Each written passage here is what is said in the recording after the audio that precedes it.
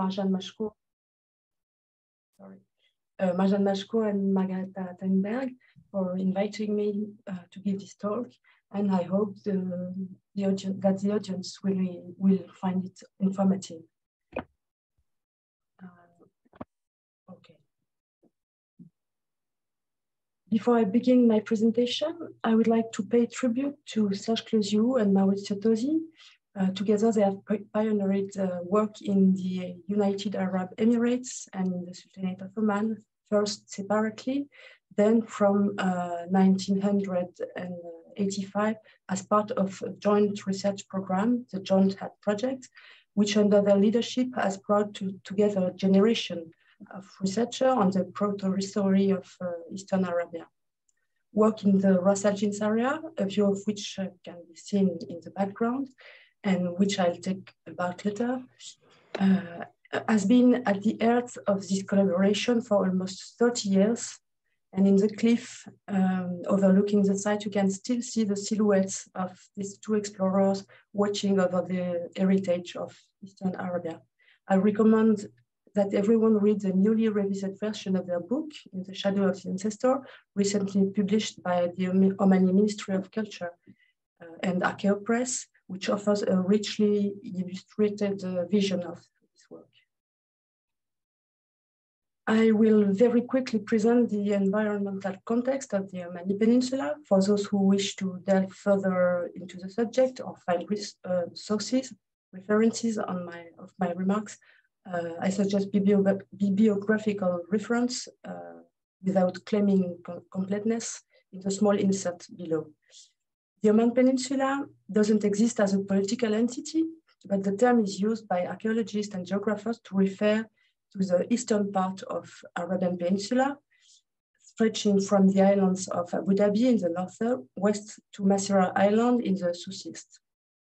This region is now politically divided between the northern Sultanate of Oman and the United Arab Emirates. It's an area of about 150,000 square kilometers, and it is isolated from the rest of Arabia by the vast Rub al-Khali desert, which form a natural barrier to the west. It borders the Persian Gulf to the northwest, the Gulf of Oman to the northeast, and the Arabian Sea to the east. And it is crossed by a major mountain system, the Hajar Mountain, which peak at almost 3,000 meters. This mountain forms a real barrier between the coastal plain and the interior, as they offer few natural passage, here indicates in red by red arrows. The plain, which borders the Gulf and the Arabian Sea, occupies about 3% of the territory. The mountain make up 15%, and the rest is sand and desert and occupies 82% of the total area. The current climate is generally characterized by very severe aridity with an average rainfall of less than 100 millimeters, very high temperature and considerable evaporation. Only in the mountains does higher precipitation occur. During the Holocene, the climate was subject to strong fluctuation. After a humid phase that began about 10,000 years ago, it gradually became drier about 4000 BC to approach to the climate about around 2000 BC. On the East Coast, the upwelling of deep water is a source of a great abundance of fish, as it raises a large amount of phytoplankton at the base of a rich food chain. On this coast, there are still lagoons, or sometimes associated with mangroves. Also, the flow of the wadis that flow into the lagoons is much less intense than in the Middle Holocene. Climate variability during the Holocene may have resulted in the intermittent changes in shorelines, rainfall, and diversity of fishery resources or vegetation cover, including the appearance of mangroves during wetter episodes. Due to the dry climate, the region has limited land resources. It is divided into a variety of exploitable ecological niches, This diagram on the left shows different ecosystem, plant formation, and ecological niches in Oman on a trajectory from the sea to the desert areas. Different photos of the ecosystem show the diversity of niche that exists in the region. This fragmentation of resources required specific adaptation strategies on the part of the population, in particular the establishment of a system based on mobility and exchange, even in ancient times. Archaeological research over the last 40 years has highlighted the original development path of Eastern Arabian societies during the Holocene, and especially between the 6th and the end of the 3rd millennium BC. That is to say, between the Neolithic and the early Bronze Age, the periodization of which is based on the typology of the recognized tombs. The Hafid period between about 3200 BC and 2700 BC is characterized by tower tombs, the first of which were found on Jebel Hafid, while the Yumana period between 2700 and 2000 BC is accompanied by the appearance of monumental tombs on the island of the same name. During this millennia, environmental conditions deteriorate due to the drying of the climate, and Eastern Arabia is characterized by a particular culture. First, the emergence of an atypical Neolithic around the 7th to the 6th millennia, based on nomadic pastoralism and coastal hyper-specialization. The groups lived by herding, fishing, and gathering, and it seems that they were quite mobile, with their movement depending on the seasonal availability of the resources in different areas. The non-camp consists of youths made by,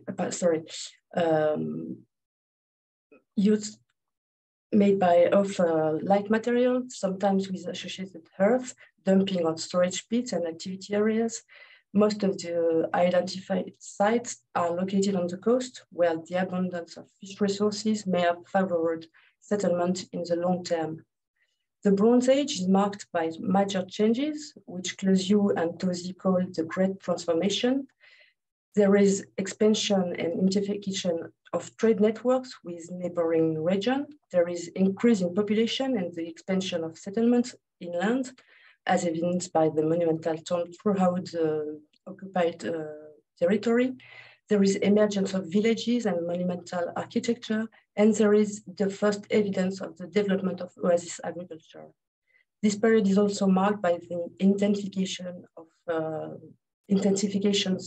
of long-distance trade with neighboring civilizations like Mesopotamia, Iran, and Indus, and by a social complexification reflected in tombs practices, in burial practices becoming collective and increasingly monumental, and also in the craft specialization with the emergence of technical innovations such as copper metallurgy and later pottery, the production of soft stone vessels, or jewelry element made of metal, stone, or shell.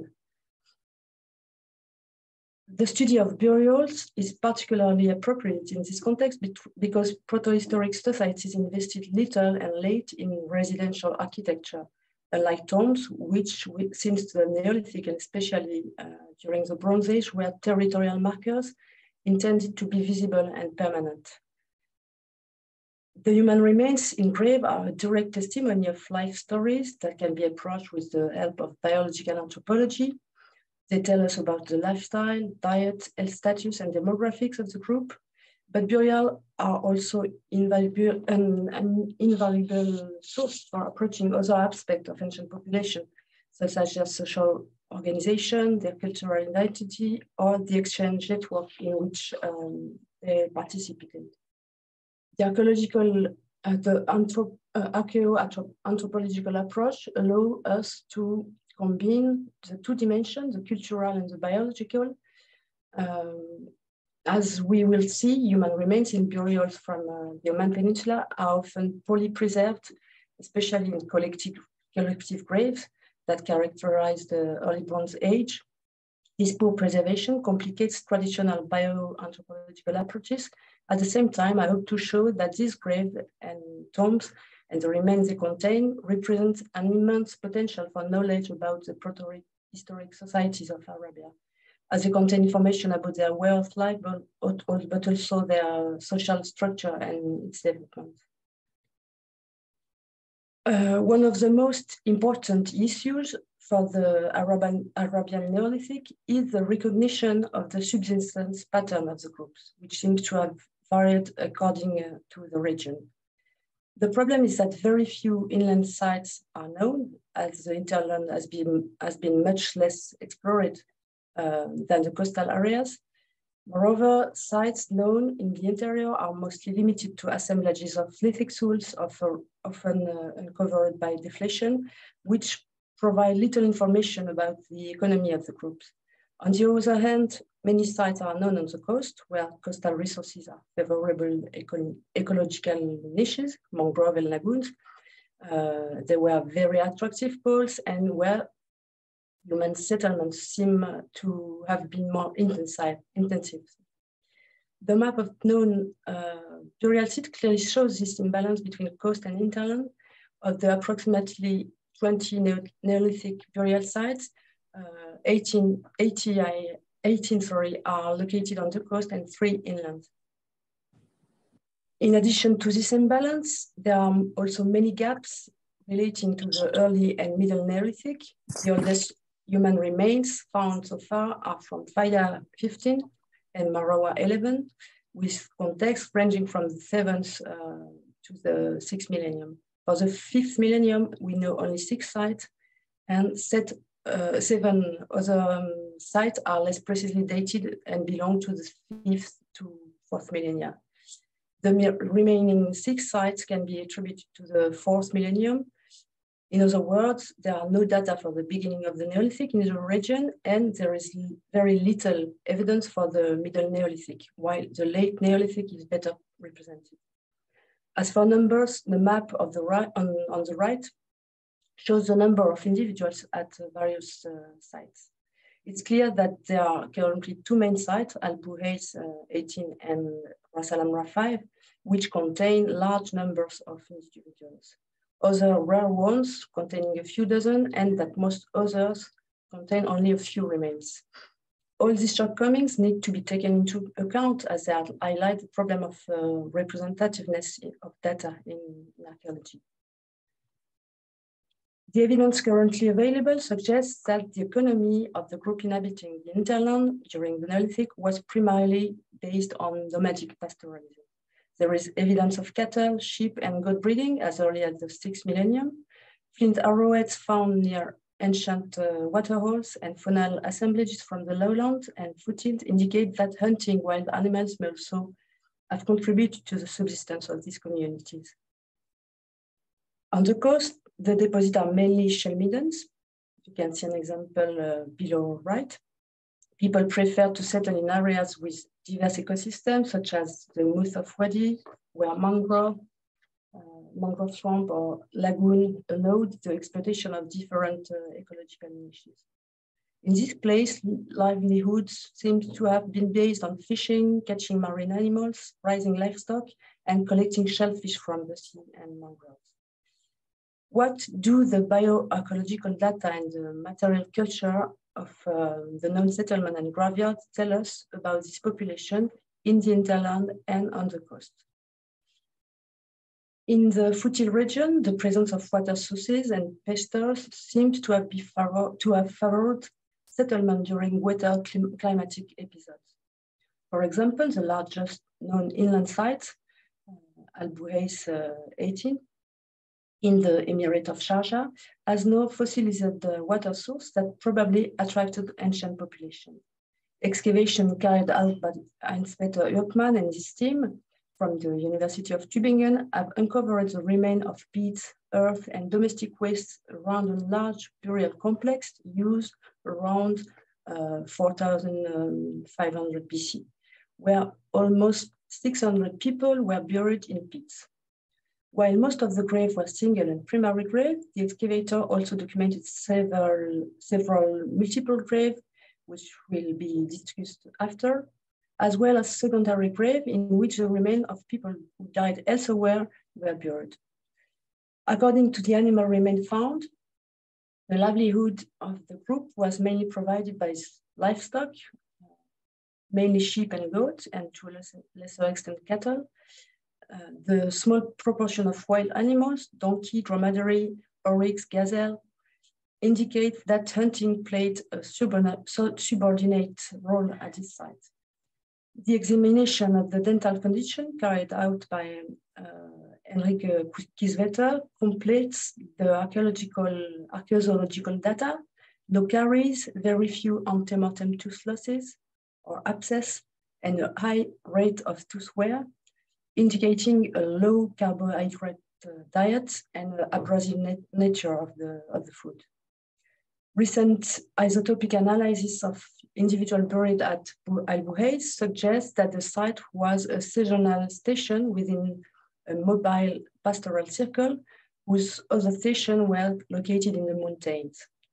There's some evidence to reconstruct this seasonal movement. The mortality curve of the sheep and goats suggests that the group occupied the site only in spring. In addition, Wadi gravel from the Ajar mountain was found in several secondary burials, suggesting to the excavators that the primary processing of the bodies took place at other stations near the mountain Wadi. Regular connection to the coast are also evident from the numerous shells in the ornament and clothing accessories with which the dead were adorned in the grave. You can see an example below. The population buried in Al Buhays experienced recurrent episodes of violence related to conflicts between rival groups or within the group itself. Of the 341 skulls observed, 11% bear trace of trauma. Men are affected twice as often as women, and children under 15 aren't affected. Among the post-crying bones, 3.3% show consolidated fractures, mainly on the bones of the upper limbs.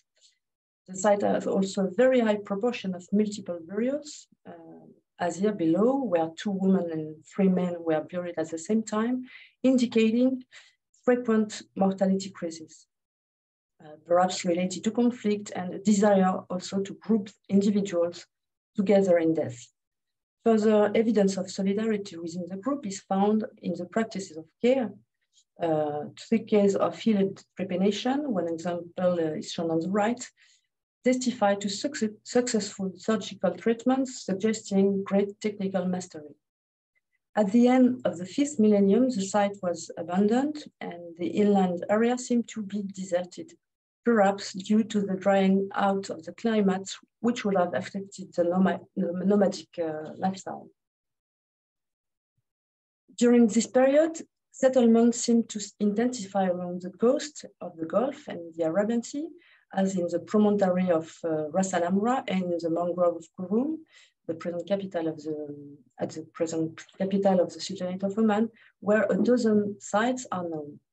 In this area, human occupation is continuous from the mid-6th millennium and intensifies from the 5th millennium, as shown in the diagram on right, which represents the density of C14 dates.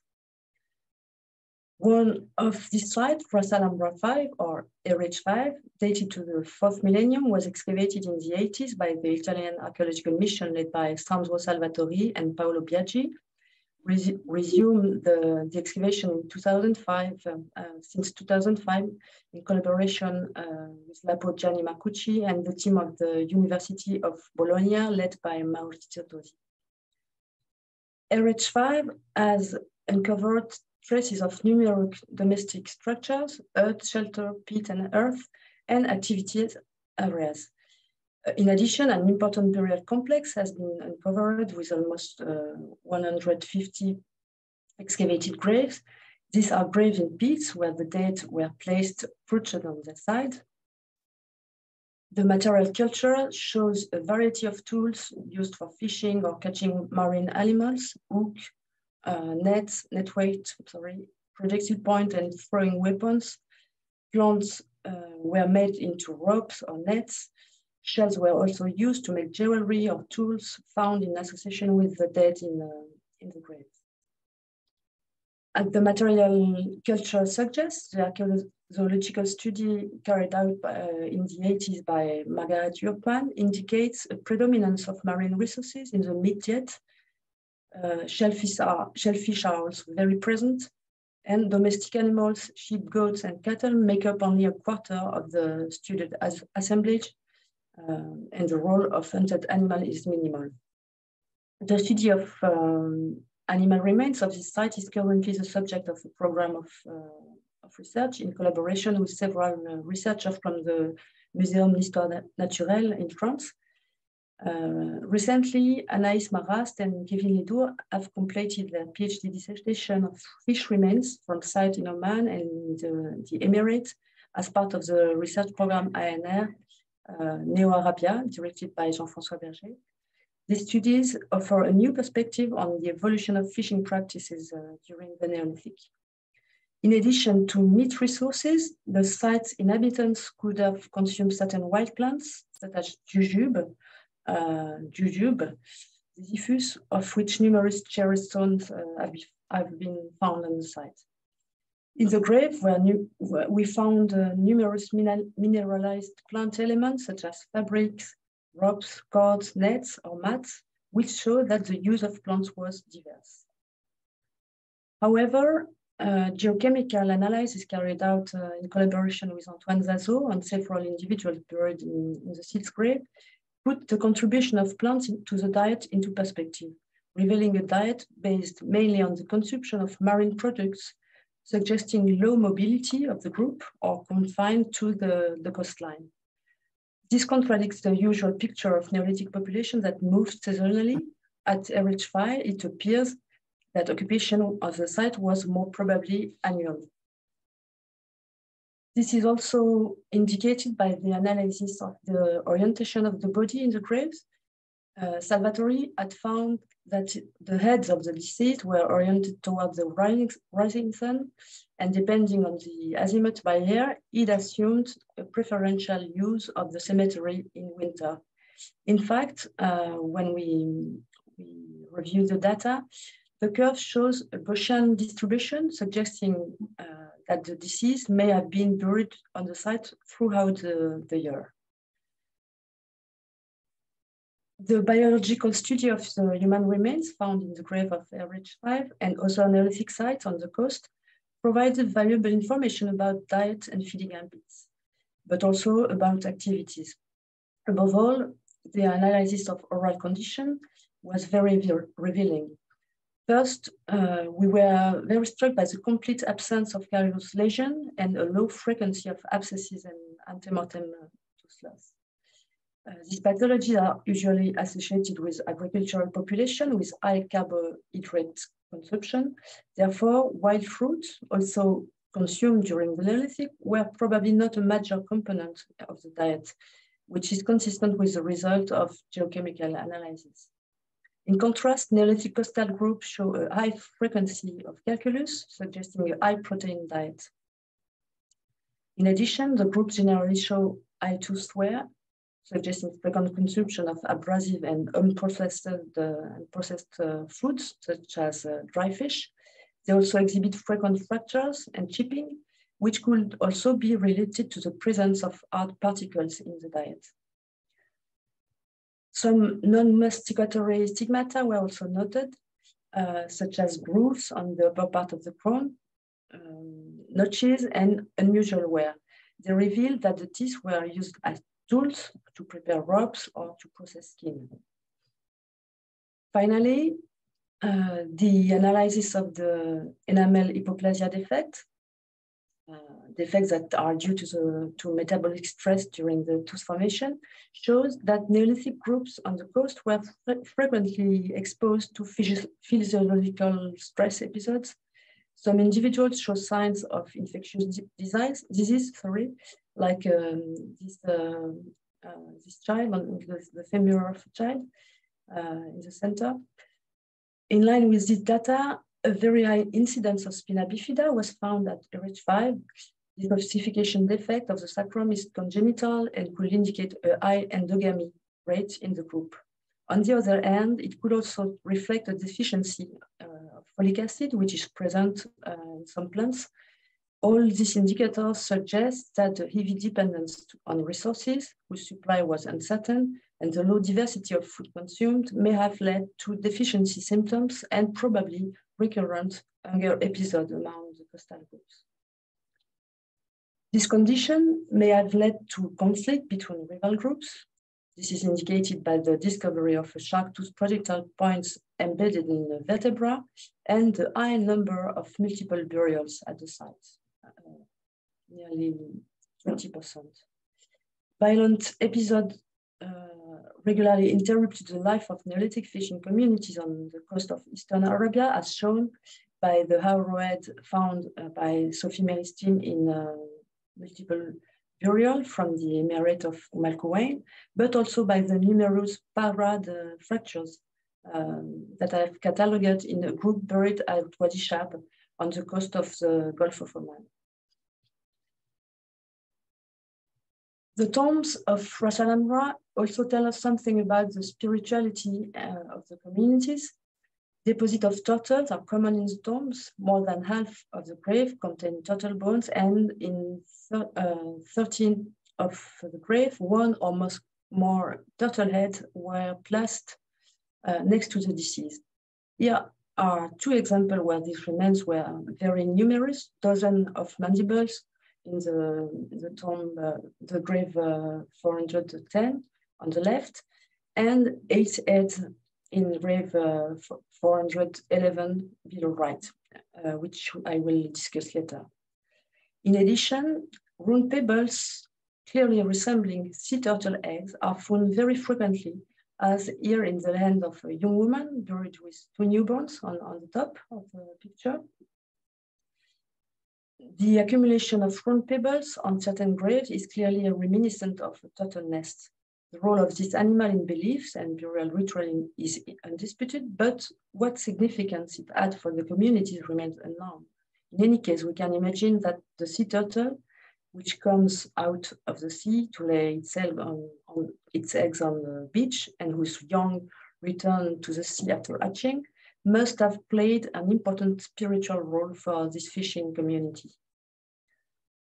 A parallel ritual involving sea creatures exists at the site of Akkab in the emirate of Al Quwain, contemporaneous with the tombs of Ras Al Amra, where a 10 square meter platform of dugong bones was associated with many rare, exotic, and valuable items, and one level of which had been impregnated with ochre. I refer you to the publication by Mary and collaborators on this remarkable site. What do the burials tell us about the social organization of the groups? The discovery of graves at RH5 that are more richly furnished than others, whether with furniture or with finds of animals, fauna, and the re-examination of previously published data have enabled me to put into perspective the hitherto claimed completely egalitarian character of this society. It seemed that a certain degree of social differentiation, regardless of age or gender, characterized the treatment of the dead, with more investment in certain burials than in most others. This is a case, for example, of this tomb, in which a richly decorated man was covered with numerous deposits of fish, turtle heads, part of marine and terrestrial mammals, pebbles, and elements of plant material. This particularly well-documented tomb will be reconstructed at the future Oman Across Ages National Museum in Mana, near Nizwa in Oman. We find that children are often the object of special care. Here is an example of a tomb with a child adorned with a necklace, which was covered with a garment or cloth decorated with a series of shell and stone beads. The discovery allows us to verify the status of certain so-called isolated beads found in a dozen of graves, which could in fact belong to textiles. However, The spatial analysis presented here on the right shows that there is no specific grouping of the most richly endowed tombs, represented by the darkest diamond on this image. Furthermore, the range of objects deposited with the dead is quite limited in terms of type of objects, materials, or techniques used, which leads to this complexity being put into perspective compared to the following periods. This naturally leads me to mention the change that marked the end of the Neolithic period. Toward the end of the 4th millennium, necropolises consisting of dozens or even hundreds of stone tombs were built all over the area, in the foothills, in the Wadi Plains, and in the coastal areas. They were first discovered by Geoffrey Beebe on the Jebel Afit, which gives the period its name. They're usually located on the highest points of the landscape, on terraces, cliffs, or elevation. Because of their conspicuous character, they have been considered by researchers as marker of the resources exploited by communities at the beginning of the Bronze Age. Also, they show great morphological and architectural variability. Their appearance and funerary function make them part of a large-scale megalithic phenomenon that shaped the entire Arabian Peninsula and its northern fringes during prehistory, as shown in this map that I created from published data and satellite imagery. Hundreds of thousands of similar monuments are found in the Sinai Peninsula and in the Negev, Nawami, Southern Jordan, Kuwait, Saudi Arabia, Oman, and in Yemen. They are distributed on a very large scale, more than 3 million square kilometers. The temporal extent of the this burial phenomenon, the lack of absolute dating and standardized excavation, coupled with regional fragmentation of research, prevents for the time being the production of a global evolutionary synthesis that takes all local variants into account. Although there is very little absolute dating for this grave, the synthesis can be made from the available data, and it shows that they appeared as early as the Neolithic in the 6th millennium, and that they are associated with the first nomadic pastoralists who settled in the region. Overall, there is a peak at the turn of the 4th to the 3rd millennium, where they seem to be associated with the beginning of the Bronze Age metallurgy and oasis agriculture, but I'll come back to that. And in the Iron Age, they are regularly reused after a period of disuse. They are therefore an exceptional guide fossil for tracing both settlement dynamics and network of exchange and circulation of ideas, and for documenting the maintenance or disuse of burial sites over time. While early research assigned this burial in the Oman Peninsula to the Bronze Age, more recent work, for example, by Kim Williams in Dunk or myself in Shia, finds that some burial mounds are older. The architectural variability seen at some sites may reflect this chronological development. To build such a tomb, it's estimated that 2 or 3 people are needed, and that they spend several days or weeks on it, depending on the case. The stones are acquired from rocks on site, and the stones aren't or very rawly rocked, but selected according to a recurring format. Construction requires a lot of planning and expertise. Some sites are an exception, with facade of rafted block that anticipate the construction of the following period. Several researchers have therefore documented so-called transitional tombs. It must be said that the study of burial practices associated with this tomb is limited by the recurrent poor preservation of human remains. This is due to a combination of factors: the type of deposition, no burial but a deposit, the dry climate of the region, to make a rapid mineralization of bone remains, and various interventions that followed the deposition of the deceased. Voluntary reworking associated with the management of the tombs, looting, dismemberment of the tombs to reuse materials, or later use for a burial-related or non-burial-related purpose. In fact, anthropological studies are lacking, and with the exception of recent excavation, they were almost always carried out after the excavation. Detailed information about the bones in their context is rare. Therefore, there is relatively little data that would allow us to draw a detailed and sufficiently representative picture of the burial gestures and biological data. In the burial chamber, bodies are not buried, but placed in an empty space. The deceased lie on the side, curled up, without a preferred orientation, and some may have been wrapped in a soft container. In the most populated tombs, the introduction of new individuals led to tidying and rearrangement. Of the 220 tombs excavated and documented, only 130 yielded bone remains, and for more than a third, only a few bone fragments are mentioned, some of which belong to later deposits. At most, it can be assumed that at least one individual had been deposited. Of the 66 tombs for which a count, albeit preliminary, is available, 25 contain at least one individual, 28 contain 2 to 6 individuals, and 10 tombs contain more than 7 and up to 30 individuals. In the tombs, the presence of children, men, and women can be observed. This recruitment suggests to the various authors the possibility that the grave group members of nuclear or extended families, also no biological or genetic analysis has yet revealed kinship relationships. The graves at Ras Al Jins RG6 and Ras Al Had HD10, respectively excavated by Geraldina Santini and Sandro Salvatori, some of which may have housed 2 to 3 dozen individuals, are exceptional examples that may be related to the intensive use of nearby coastal settlements and the small number of tombs compared to other sites.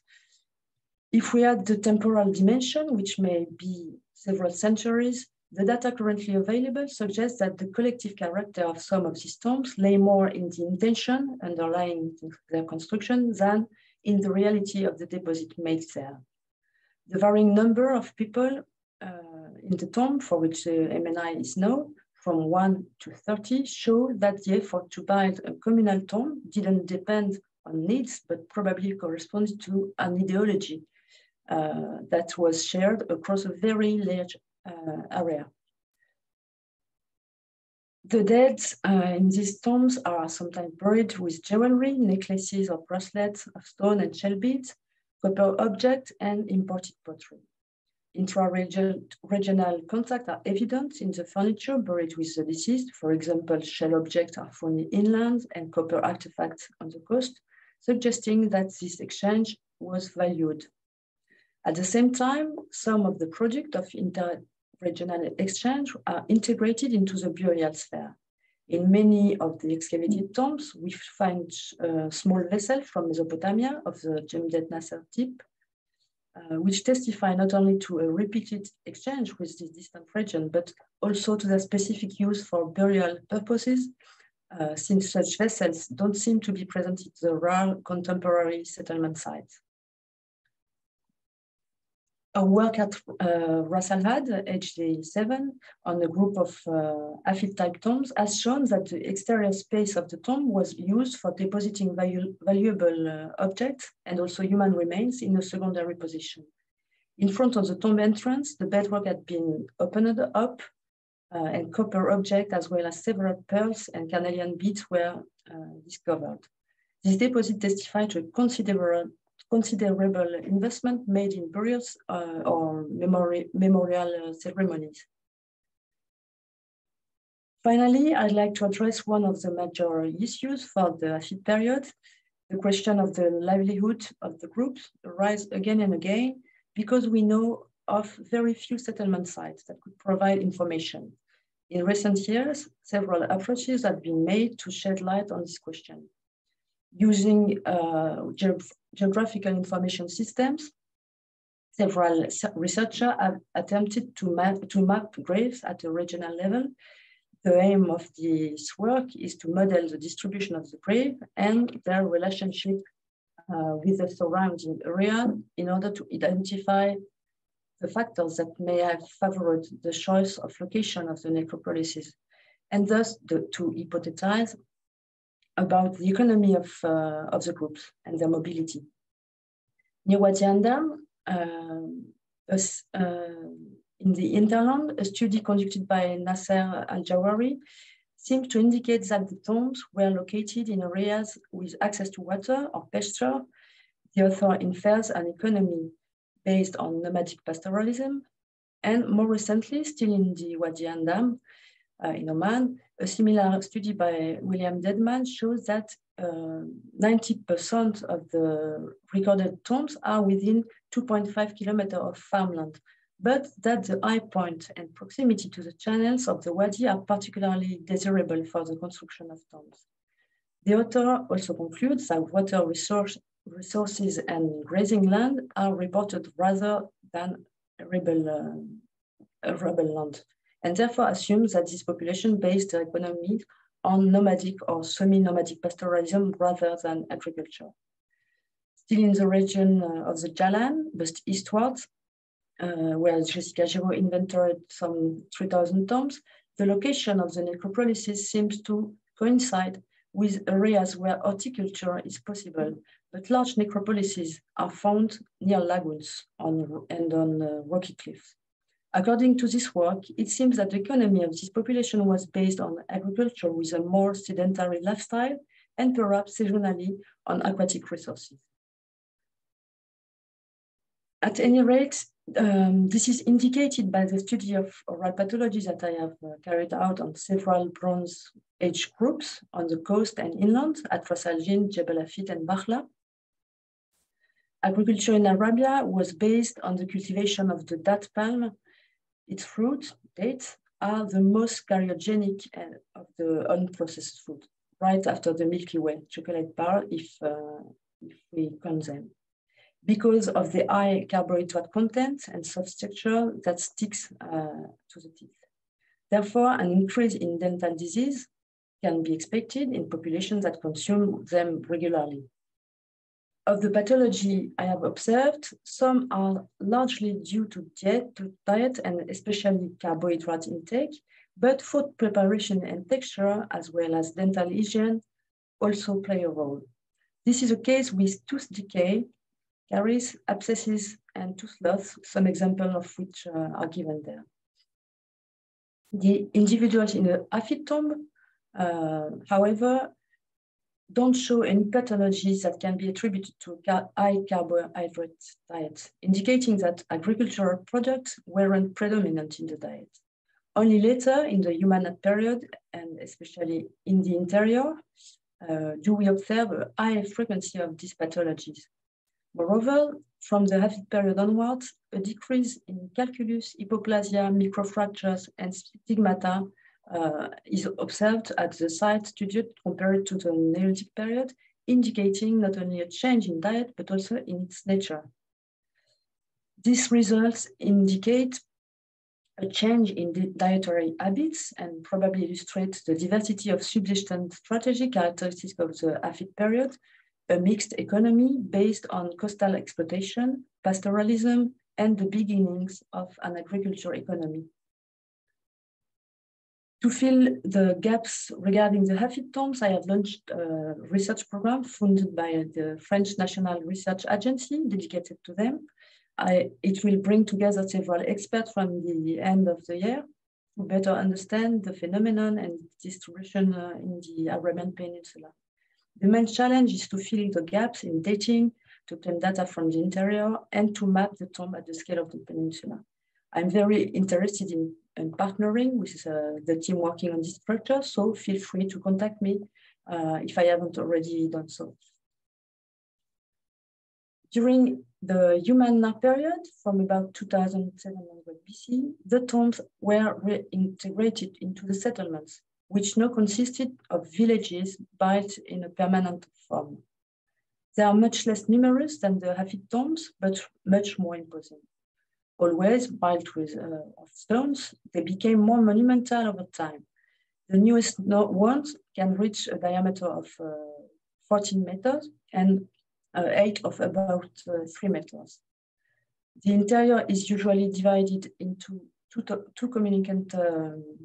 two non-communicating parts, which in turn can be subdivided. This diagram shows the different casts that are documented and their distribution. The facade is carefully worked and may contain decoration, the low relief. The stone used for the exterior wall were extracted from quarries that can be up to 10 kilometers away. And it's estimated that 16 to 24 people were needed for a year to build one of these tombs, including the time needed for quarrying, preparing, and transporting the blocks, assembling and polishing. The duration of use of this tomb is estimated to be 1 or 2 centuries. This tomb have 1 or 2 entrances, consisting of a removable door, and some monuments have decoration, usually placed on both sides of the door. In some of the excavated tomb, a system of floors, that is to say, a vertical partition, was also uncovered. Several hundred individuals were found in the human tombs, mostly in the form of mixed, commingled fragments. However, in some tombs, such as Tomb A of Illinois in the United Arab Emirates, which was excavated in the 80s by Serclesiou and Burkhard Vogt, an intact depositional level has been preserved, which allows us to determine the original position of the deceased in the tomb. They were laid on their side in a crouched position in the lower level of the tomb, while the upper level was used for the cremation of the already individualized remains. In the tomb at Tel Abrak, most of the individuals were disarticulated, but the final deposit was left in its original position. Other parts of the assemblage were reworked and reduced, probably to make room in the tomb. Recent excavation of other tombs from this period show that the emptying of tombs was very common, as at Ras al-Jin, Shimal, Bat, Al-Sufu, or Bakhla and Ili. It is therefore common to find 1 or more bone pits near the tombs.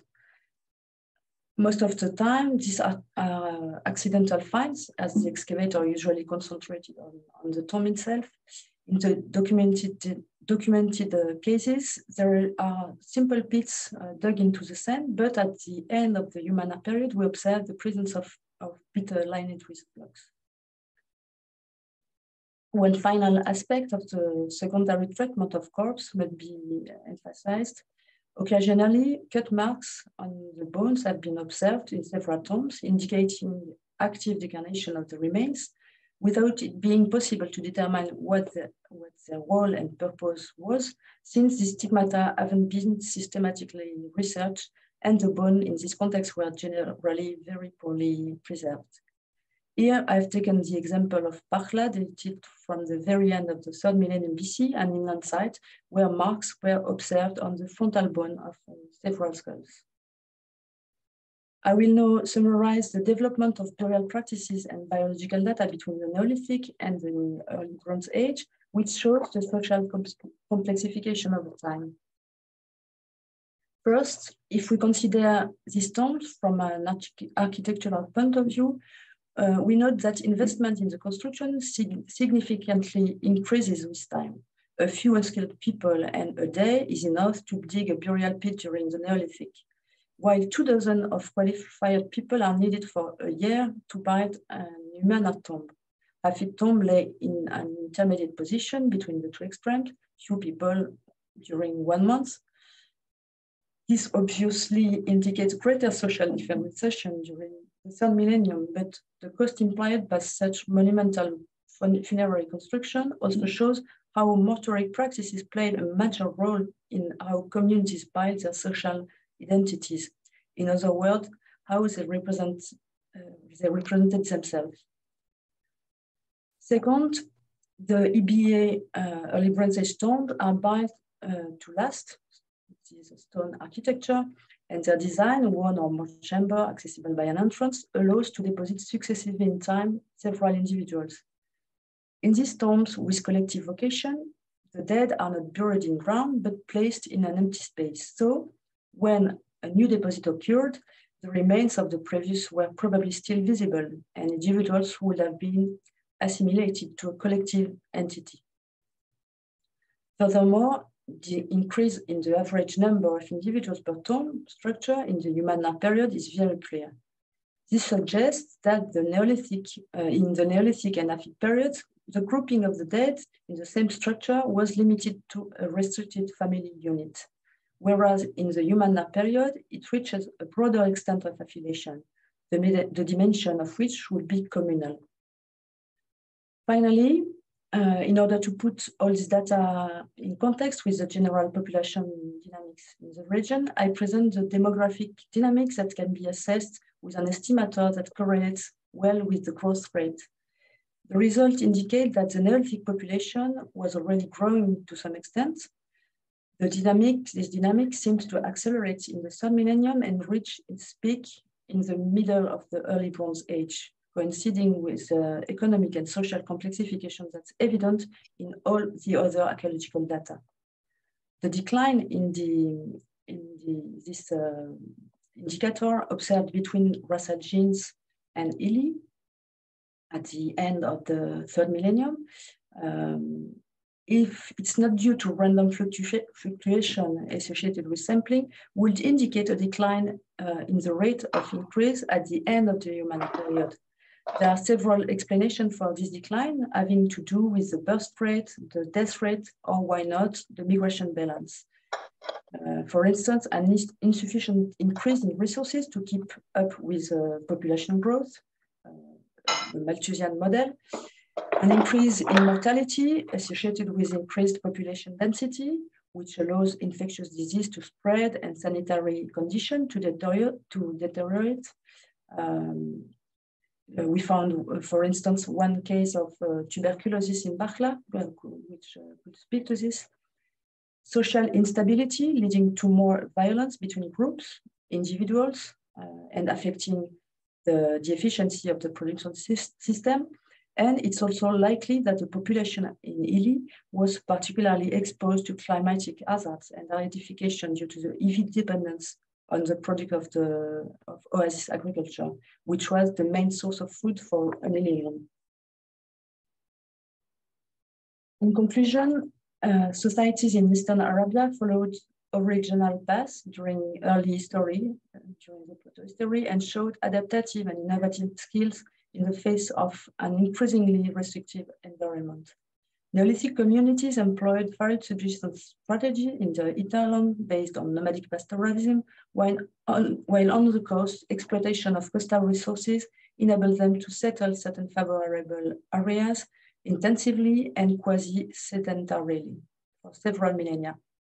These people seem to have experienced low population growth and recurrent mortality crises due to epidemics or episodes of famine, but also to episodes of violence probably related to conflict over the control of resources. With the emergence of the first oasis, the adaptation of the coast continued. Also, there were differences depending on the location, which probably depended on the role that the local population played in the regional exchange networks. Agricultural product reaches the coast, as did other commodities, but their role in the diet remained limited compared to inland sites where they were predominant. It seems that this remains the case for several millennia, as ancient travelers at the time of Alexander the Great called the people they encountered from Eastern Arabia ichthyophagous, fish eaters.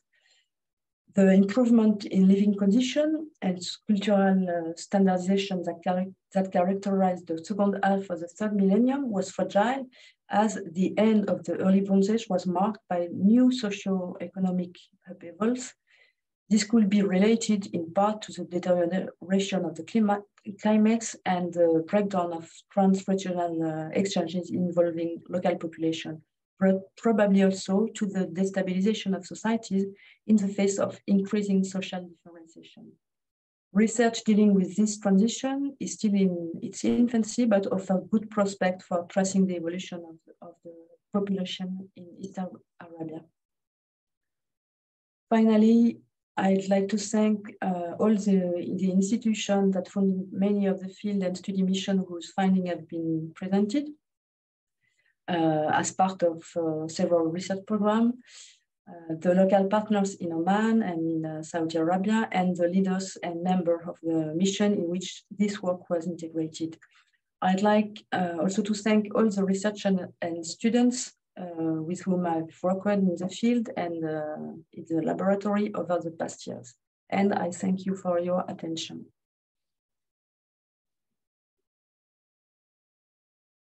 Thank you so much, Olivia. This was really great, this big picture that you gave of your studies and about funerary practices in this area in Arabian Peninsula. Thank you so much.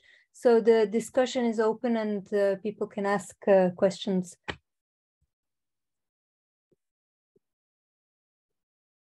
And please, those who want to ask questions, if you can, just show yourself so it's more dynamic.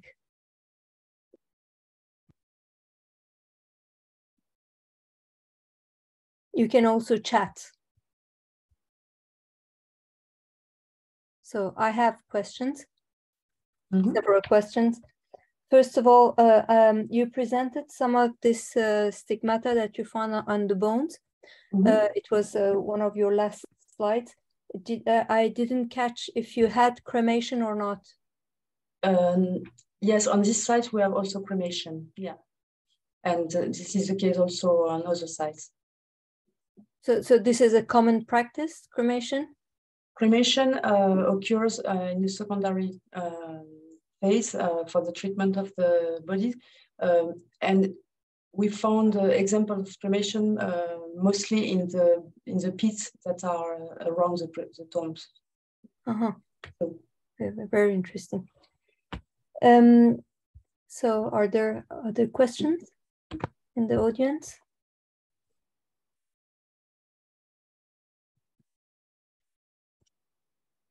I have questions again. So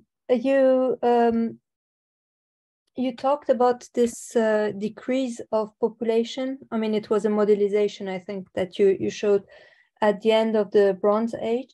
Do you have any, I suppose you have ideas about why this happened at this time? Are there some causes like environmental crisis or other political crisis or? As I explained, the problem is that we have few sites for which we have enough data for paleodemographic studies, because to make such a modelization, we need sites with at least 30 individuals represented and no bias in the recruitment. So we need to have the dead population, all the dead population, or a good sample of the dead population. So it's difficult, even if many sites have been excavated and there are many burials for the Athenic Human period and the Neolithic. It's difficult to have a good picture of that. So that what I presented is what we can do with the available data for that.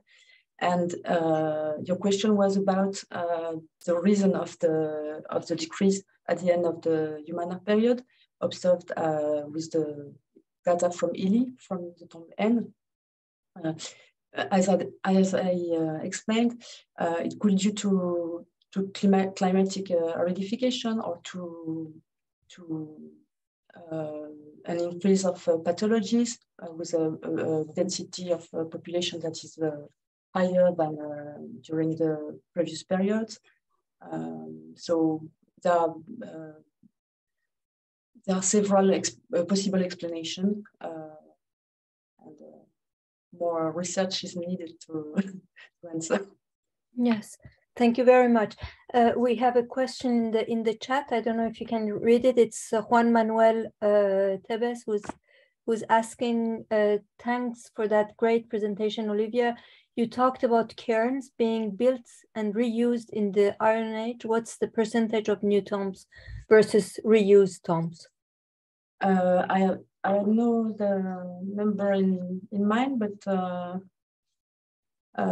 if I look my graph, I cannot tell now. But many tombs are reused during the Iron Age. It is visible not only thanks to the C14 dating, but also because of the material found that is found on some graves. So I have no numbers now, but I will find it. And you can contact me and I will answer. And he's adding, and do you see a continuation of afterlife beliefs through all these times? A continuation? I'm not sure of that. It's difficult to say that, because speaking about beliefs, when you are archaeologists and when you're studying societies without writing, is difficult. So we have sometimes some clues, some evidence of spirituality, as I showed for the turtles in Ras Alhambra, but it's difficult to see that. I don't think there is a regular continuity during all this millennia.